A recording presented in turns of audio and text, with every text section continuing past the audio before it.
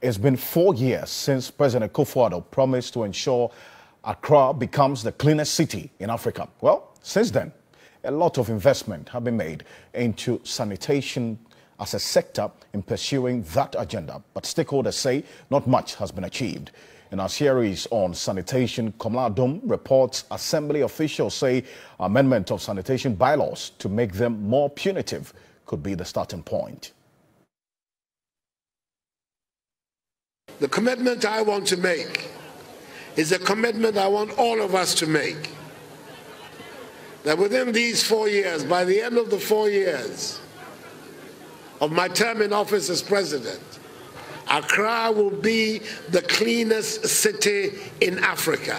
That is where we want to get to. I remember very well in 2017 when President Akufo-Addo made this promise.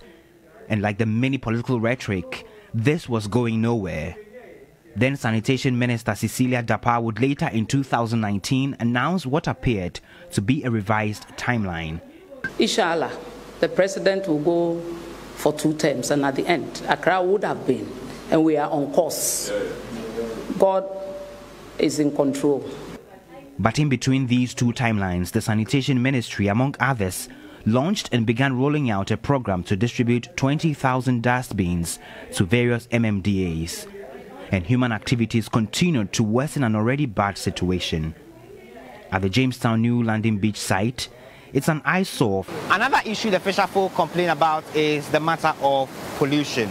Now, when you get to the seashore, all you see tons of plastic waste. The dumping of refuse in the sea is also a huge problem. It doesn't only affect our catch, but also leaves us with infection. And that's just one of a fisherman here admitting to contributing to the pollution. Acting Chief Fisherman of Jamestown, Ni Amawulu, is another. We used to get good catch, but all that has changed. All we get is filth. It is not difficult to find people offload their refuse into drains during heavy rains. In 2019, a video of 2 women dragging a sackload of rubbish and dumping in a drain surfaced. Then Works and Housing Minister Samuel Atachia in 2019 came down heavy on such acts. There's no civilized environment that people gather rubbish in their homes and they put it in the drain of significance. You see, what you're doing is that you're choking the drains.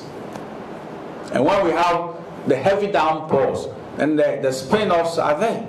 In September 2019, an AMA sanitation task force and some journalists were assaulted at Manchagbuna during an inspection exercise.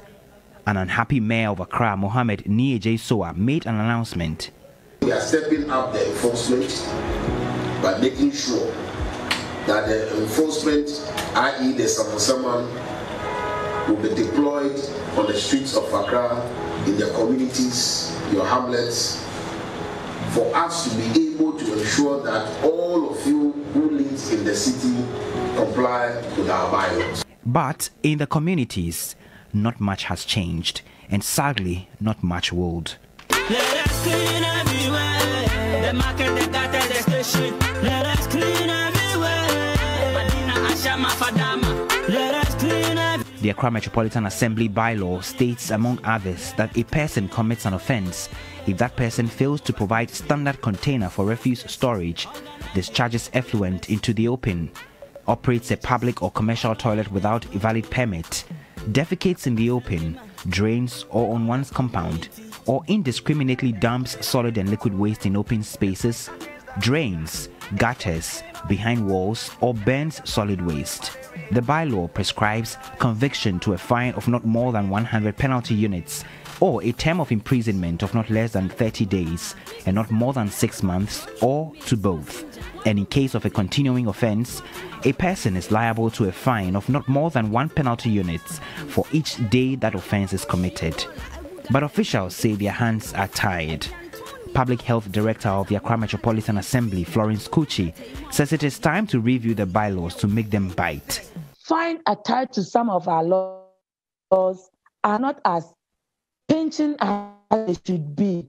So now we are coming out, we are revising the regulations, we are revising the bylaws, and we are ensuring that fines at the court should be pegged at a place that when somebody goes and the person is not able to pay, and the person suffers to pay, maybe it will help people to change. The COVID-19 pandemic has complicated an already bad situation.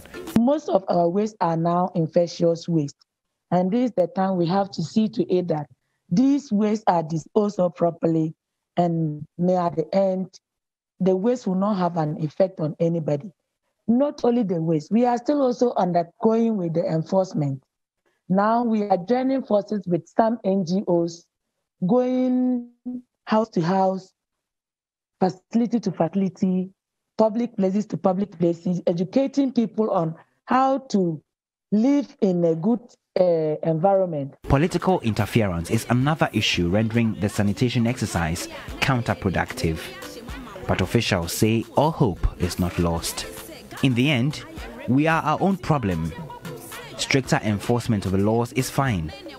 But how about we pledge to do right and report anyone whose actions lead us back to this point? Komla Adom, TV3 News, Accra.